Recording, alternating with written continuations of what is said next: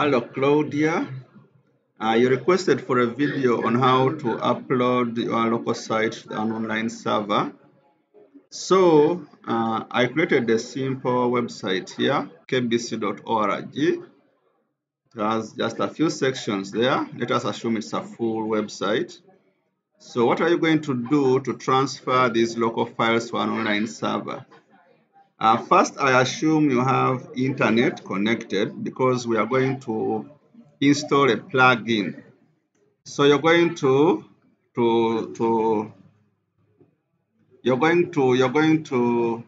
log into your WordPress dashboard. I know you remember this, and here we are. So inside the dashboard of the local website, you'll go to plugins, click add new, and we want to install a plugin called Updraft Plus. There are many plugins that do this, but I am used to this one since we have been using it on the ICT Teachers website. So, like any other plugin, you'll click install now. And when the plugin is installed, that's when you will, and after the plugin is installed, you'll have to activate it. So let us wait for this plugin to install. Updraft Plus, WordPress Backup and Migration plugin. Yeah, it's a good one. You can try out with others, but like I said, I am more comfortable with this one.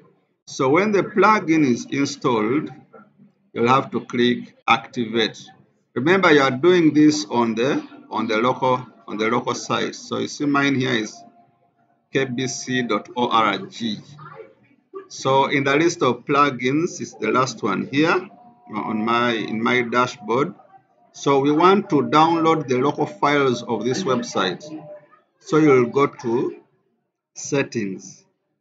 So when you get to settings of this plugin, you'll see a button here. Let me first delete this one. It's not supposed to be here.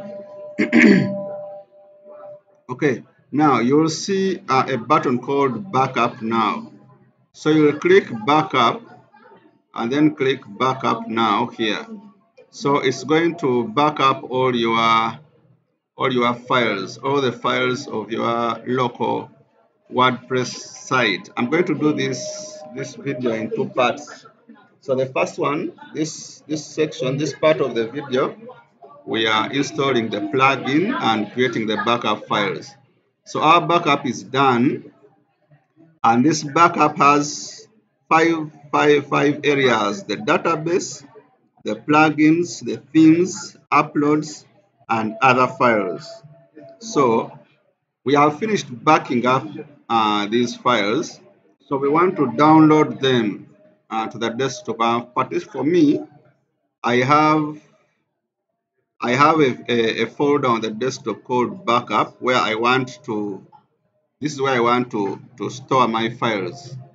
So I'll start with the database section. So I'll click database, and then after that I'll click on download to your computer.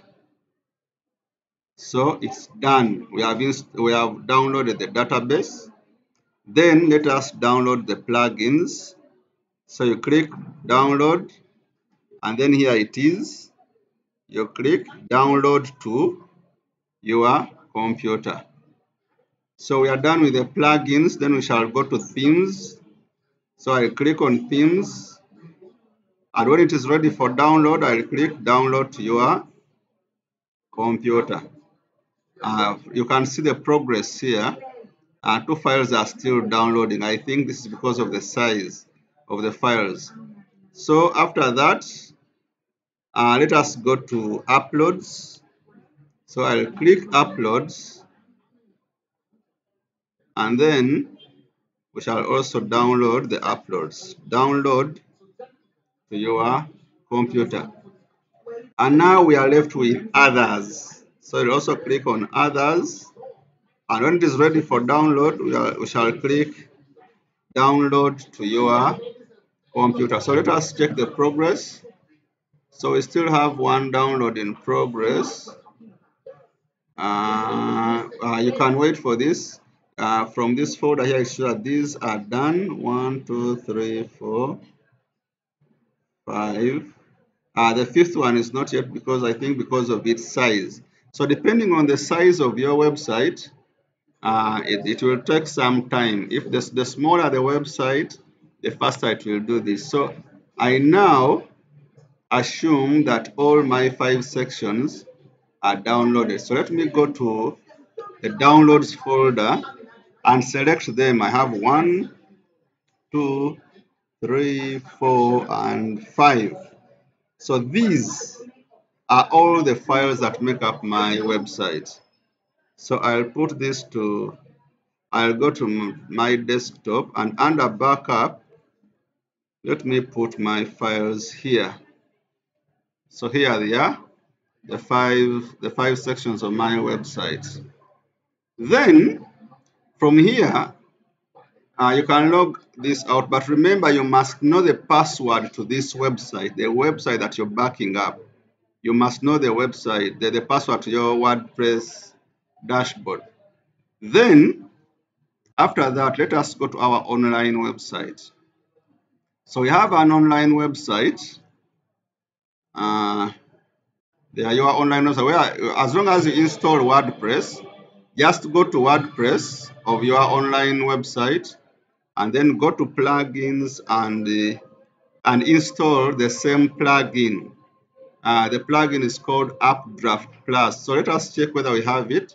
So I already have the plugin here, Updraft Plus. The process is just the same. So you install this area. Now you want to transfer the other files, the downloaded files, to this website. So remember, this is another domain name. If you can see, stcatherinabingo.com. So you'll come to settings. Let us go to settings. While you do this, you are online. So you'll come to settings, and then at the bottom, under settings of Updraft Plus, under the settings, just scroll down, and then you see upload backup files. You see this? So you'll click here, and then you'll go to drop your backup files here, or you can select them, and here they are. All the 5 sections of our backup. And then you'll click open. So as you click open, these files are going to upload. So the first one, the database has been uploaded, and then the others has also been uploaded when you see the word complete. And now we are waiting for the plugins, we are waiting for themes, and we are waiting for uploads. You see the size, this is a 20 MB file, this is a 10 MB file. So it takes a while.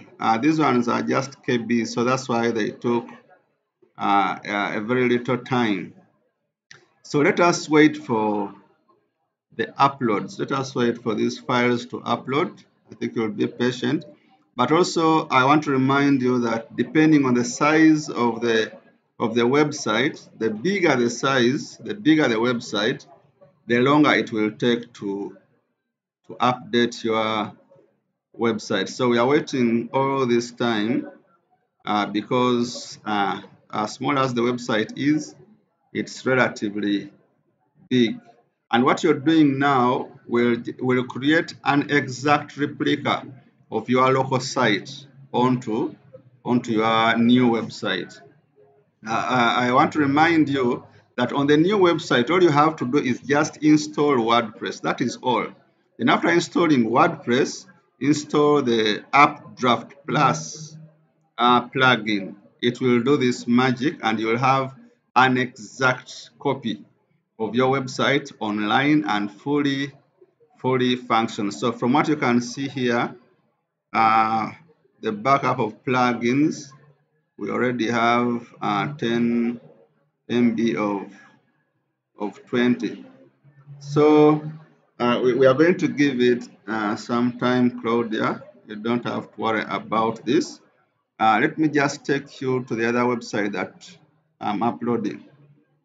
This is the website that I made, just as a recap. And then I went to the WP admin dashboard. I went to plugins and then installed a plugin called Updraft Plus. And then from there, we downloaded the files of this website. And then we went to our online website where we also have the plugin installed, and which is helping us upload our downloaded files. But remember, this is not the only plugin that does this. There are many others like I've tried Migrate Guru before and all-in-one WP migration, but I feel I am more comfortable with this one because it's the one we are using on the ICT teachers website. We've used that for, I think, for four years now.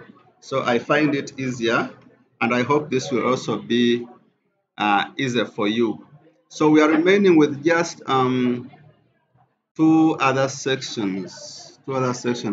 We are remaining with, we are left with the themes. The plugins are almost there. The plugins are almost there. The database was done. The other files were also done. Those look pretty small. Yes, plugins are done. Now you can see that we are having a backup of the themes, which is going to start just shortly. Yes. So the themes is also being uploaded to our new website. This is less, so this will take, I think, half the time or less. You can notice that, yeah, these are 10 MBs, and this will take less time compared to the 20 MBs that we had here. So Updraft Plus is a quite simple plugin. It helps solve many of these things. And yes, many people prefer doing their websites offline before uploading them online. Yeah, many do that. I've done it once in a while. And so that is when I need this plugin Updraft Plus. That's when I need it to get our local files, which we are going to upload to our new website. Yes, that's 8 MB out of 10, 8 out of 10 MBs. And then the last file will be the uploads, which are just 6 MBs. This will take a far shorter time. It is just the plugins and themes that took much of our space and time. But now that the themes are about to get done, I think this is less than 30 seconds and the themes will be done. And then we shall have the uploads, which are not going to take also not more than 30 seconds. Yes, the themes are done, plugins are done, other files are done, the database is done. And now we are left with the uploads. It's not meant to take long. Uploads. Yes, the uploads are being uploaded to our new site, and in just a moment we are going to have an exact replica of our website, which is going to make the one that the clients will see after you are a week or a month or days of struggling to come up with something presentable. So Updraft Plus is a good plugin. It's pretty straightforward. Always remember to back up every section of your website. And now that this is done, you can click on this database here and then simply click restore. Then when you click restore, you're going to select yes, plugins, themes, others, and database, and then you click next, and then it is going to restore all the files. So remember, on this new website of yours, all you needed was a fresh installation of WordPress, and then at the bottom you're going to click restore, and it tells you the restore operation has begun. Do not close your browser until it reports itself that the process is complete. So the backup process, so it is deleting the old folders and everything, and in a few minutes we are supposed to be done. In a few minutes you're supposed to be done doing some cleaning. Let's just click wait. Now return to okay, it says restore failed, but let us just try it out. I don't know why. Send Catherine .com. There must have been some slight error. Let me just try out the website and let us see. I don't know why it failed, but the process is just as simple as that. And from what I see, yes, the restore was successful. I don't know why it said failed, but if you look at this website, kbc.org, it's just the same as this new one. And this is our new website. So, yeah, that is all you need to have an exact copy of your website. Thank you, Claudia. In case of anything else, please feel free to get back to me.